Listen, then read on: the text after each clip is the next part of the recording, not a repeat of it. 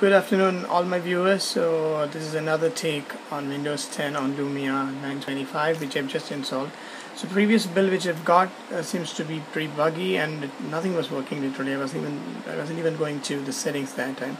But this time I seems to have got another update and everything seems to be up and running again. So the changes, as you can see, it has a full screen background. The tiles are now somewhat like transparent. And the drop down menu has now the multi-toggle buttons, so that is how it is. And there are some minor changes, something like the clock seems to have got some changes. Now you can see the toggle buttons there. It seems to be, it looks pretty good. It's better than what it was, that is for sure. And the look and feel, as you can see, it has changed a lot. And I've not installed any apps as of now, which is new, and that will come up on top here. And as you can see, the background here, previously it was completely dark, and here you can see the background of the desktop or the home screen is actually visible there. So that's again something new. And going to the settings, now as you can see, I'm able to go to the settings. So the settings now seems to be pretty much readable or understandable. Previously it was like long list of scrollable windows that you get pissed off.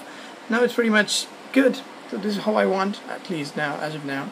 And let's quickly go to the update and recovery, or I'm actually not sure what exactly is there or where exactly it is. So even I'm just, as you see here, even this is the first time I'm seeing. So as you can see, the theme here is green, dark blue and black, so that seems to be working pretty nice with this new Windows theme.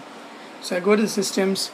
There are many options. As you can see, there's some USB. I think there's a USB functions enabled. I can think you can connect your USB things on this and they can read it. So I'll go to the update and inquiry. I'll see on the phone settings. So that's where you can take a backup and the phone update. You check for that. Sorry for that. And the devices. Again, once you can go to system, display, notification, phone, Cortana, storage, system.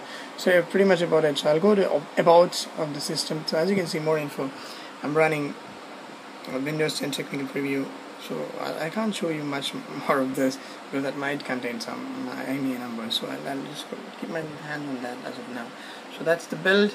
It looks pretty much freaking awesome. So I just loved it. Look wise, yes, it's a pretty big change. So I guess everything is working. So I'll go to the messaging app pretty quickly. So the messaging app, yes, it has a new look. The dial pad, I'll show you that too as well. Sorry, there's no SIM in that, so sorry for that. So as you can see, it has a new look.